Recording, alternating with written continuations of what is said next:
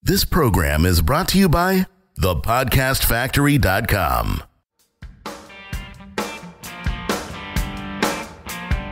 Hi, my name is Igor Kheifets, and this is The List Building Lifestyle, the only podcast which delivers cutting-edge conversion strategies from the online trenches straight to your earbuds. Download the transcript of today's episode and all future episodes at listbuildinglifestyleshow.com. I also invite you to grab a free copy of the Wealthy List Builder Survival Guide at listbuildinglifestyleshow.com/survival. And now, once again, it's time to claim your list building lifestyle. Welcome back to another edition of List Building Lifestyle. Here is your host, the chief list builder himself, Mr. Igor Kheifets. What is up, my man? JR, great to be here. Hey, to all the list builders out there listening right now, I missed you.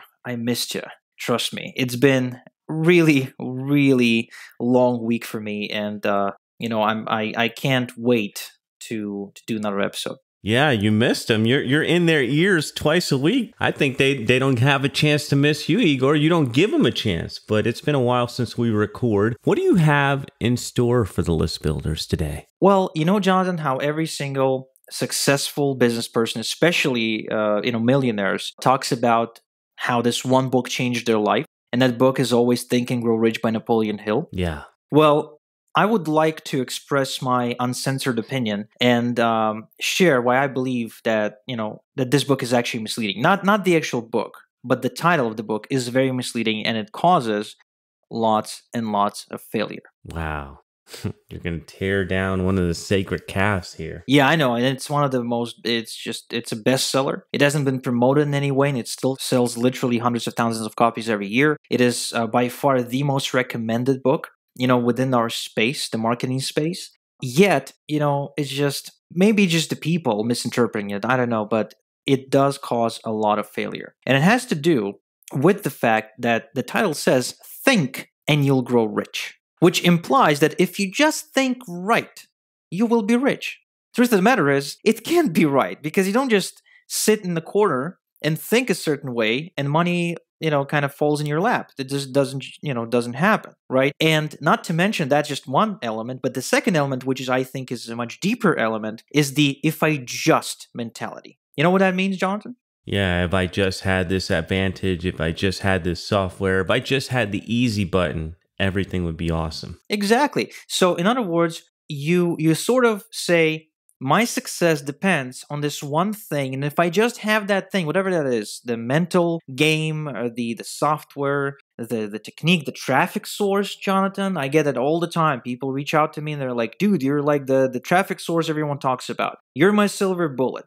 And we have to spend the time and explain that we're not. We can't be the silver bullet, because that would imply that your success has nothing to do with you, and that is simply not true. So this whole if I just mentality is causing so many problems for people. They kind of place the reason for their success and failure outside of themselves. And they say, if I just do this, if I just think that, if I just had Igor drive traffic for me, then I'd be successful. And that, creates a nation, if you will. It's a breed of dependable marketers that never get anywhere. And that's a problem. Well, wait a second. Is it a problem, or is it an advantage for those of us that do work? Well, I guess just like anything, you can look at it from, several perspectives, right? It is an advantage for you if you're different, if you recognize how wrong this thinking is, and if you think differently, if you think that your success is the sum total of your habits, and you are waking up in the morning and taking action to develop the correct habits, to develop yourself into the kind of person you must become in order to make the kind of money you want to make. I know that sounds a little bit complicated, but bear with me for just a sec. So in other words, if you want to make $1 million, you must become a person that is worth $1 million. You must become the person that is capable of making $1 million first before you can make that million, right? It will not land in your lap if you just have the right software, if you just think of the right product, if you just have the right marketing, because it will be the sum total of your habits, your daily habits, your daily action, as opposed to how most people think is, if I just had something, then I'd be successful. And that's why I think Think and Grow Rich is such a misleading title. Because, again, it just simply implies that if you just think, you'll grow rich. If you just think this correct way, you'll grow rich. And that's where people fall. When I used to sell the high-end coaching, I used to ask people questions in the questionnaire. One of the questions we asked was, what are the 3 books you read, recently? And anytime I saw anyone put in Think and Grow Rich, it was a bittersweet moment for me, because on one hand, that's a good thing. That's actually one of the books you want to read to become successful, because it lays down the 13 principles every single millionaire and billionaire, lives by. But at the same time, it is easily misinterpreted by the newbies. And it is made into this metaphysical Bible that basically says, okay, so now that I'm aware of the principle of the mastermind, I'm going to be rich. Yeah, that's going to happen. I just have to think about my mastermind, and that's going to happen. I'm just going to, kick back and think about masterminding with the greatest minds out there. Maybe I'll even imagine myself masterminding with Lincoln and Washington, just like Napoleon Hill did. And, something will happen that will make me rich. Well, wake up. It's not going to happen. So that's why, again, I decided that it's worth devoting a full episode to alerting you, list builders, to this idea, to this trap you might be falling into. Because if you are finding yourself thinking all the right thoughts, yet results don't show up, then you're probably doing this. You're probably believing in if I just principle. So, Igor, you're about to lose respect for me, as are all the list builders. I've never read Think and Grow Rich, even though I'm pretty sure I have a copy Cut the recording. somewhere. Stop it. I'm leaving. I need another person to do the podcast with. Right now, I want everyone to know I do not associate with JR. Except for the other, 35, 40, 50 episodes we've done. But let's talk about this for a second. So I'm coming from a brand new mind who has never read it. How is it that it's being misinterpreted? Because I'm sure inside the book it doesn't say just think, does it? Well, but it doesn't say go work either. What the book is simply an information resource which educates you about how millionaires think. Because Napoleon Hill was hired by Andrew Carnegie to go and interview all these millionaires. He helped him set up the interviews with some of the richest people on the planet at the time. With industrialists, with, people who were just banking massive amounts of money. I'm talking the Elon Musks, the Donald Trumps, and the TV magnate, like the media magnate moguls of the world Bill today. Gates, All these the guys. Clintons. Exactly. So imagine, you going and interviewing all these people. And, when he sat down, he wanted to find out how they think. And that's a really good thing to do if you want to become rich, right? You want to study other people who are extremely successful because they give you clues to how to operate your life, how to operate your day-to-day in order to make lots and lots of money. However, what Napoleon Hill cannot transfer through that book is the actions these people had to take along the way, because they operated in those times. There were circumstances they leveraged, there were opportunities they jumped on, and wasn't just their thinking. It wasn't just one thing. It was the sum total of their habits that led to them becoming billionaires.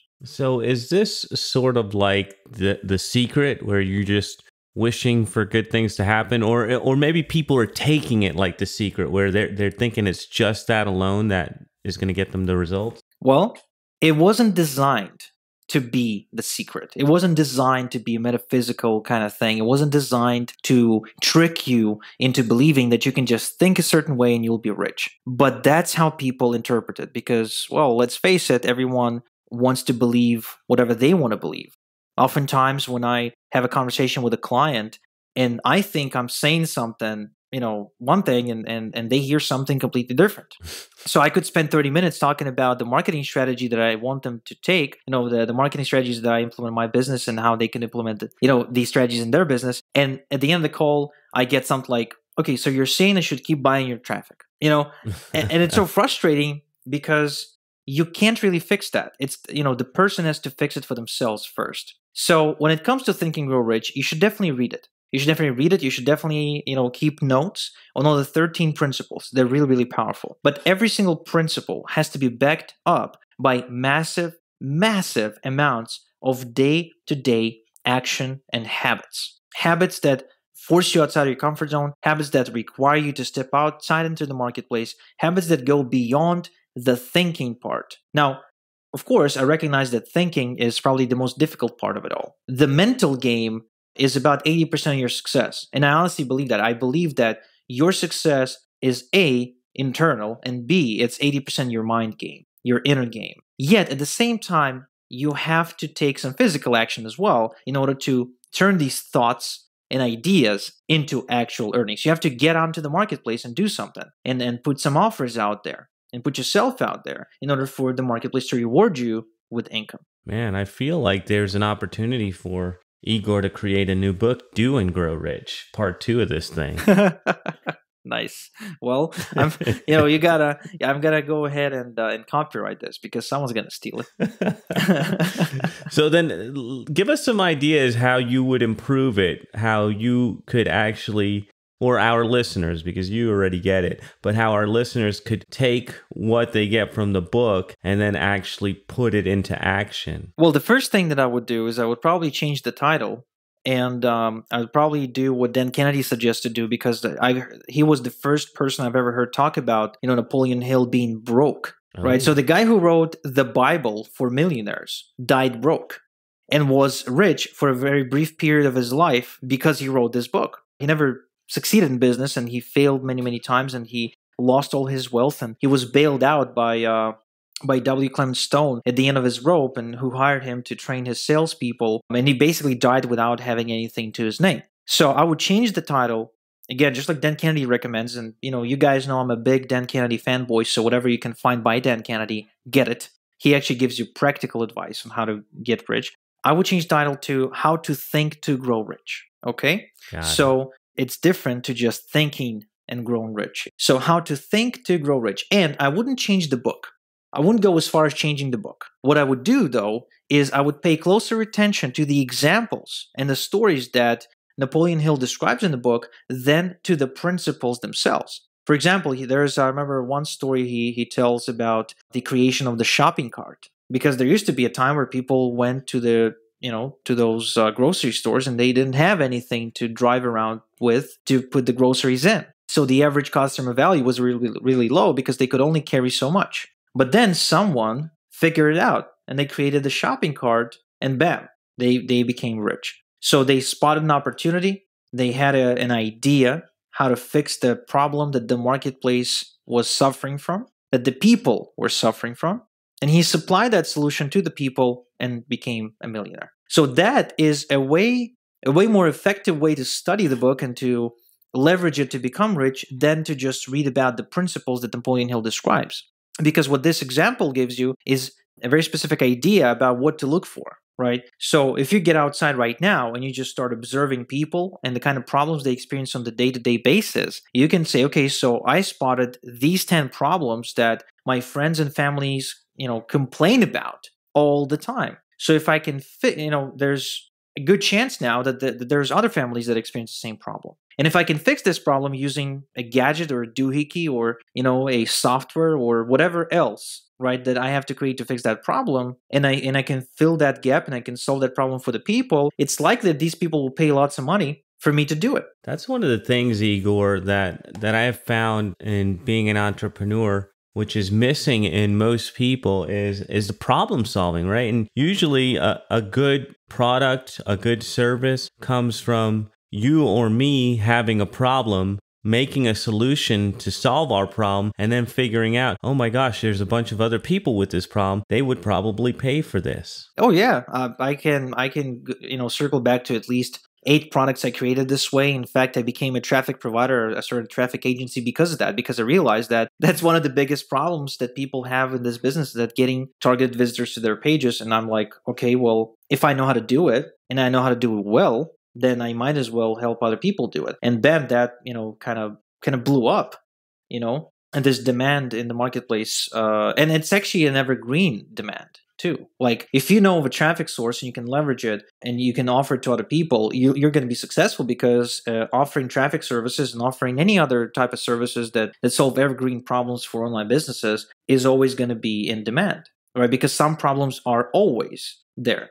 Like let's just step away from the online world for a sec. Let's just do offline. Gas, food, electricity, insurance, whatever. Like, there's so many things a person needs on a day-to-day basis that it's really not that difficult to figure out which problem you want to solve. So again, circling back to Think and Grow Rich, the examples that Napoleon Hill provides in the book are way more valuable than the actual principles he discusses, because they give you specific implementation examples and they teach you specific lessons, specific as in the real world, that allow you to say, okay, how can I model this into today's world, to the offline marketplace, to the online marketplace? How can I model this behavior, not just the principle, but the behavior into my life?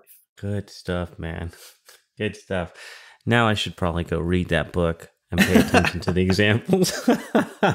So, Igor, what do you have coming up for us next time, man? Well, next time I'm hosting a very special guest. He is considered to be the forefather of internet marketing, Mr. Ken McCarthy. And we're going to be talking copy, salesmanship, marketing, trust building, and lots of good stuff. So I'm really excited to have you guys hear it and share your thoughts with me by messaging me on Facebook. Wow, that's a good one. Ken is always fun.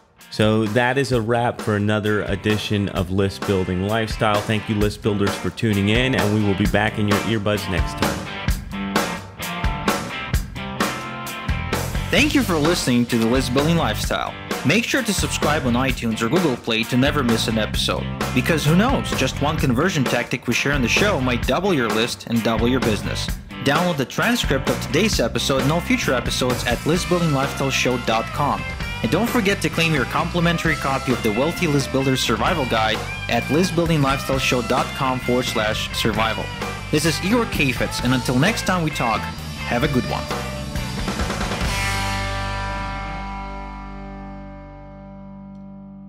This is the podcastfactory.com.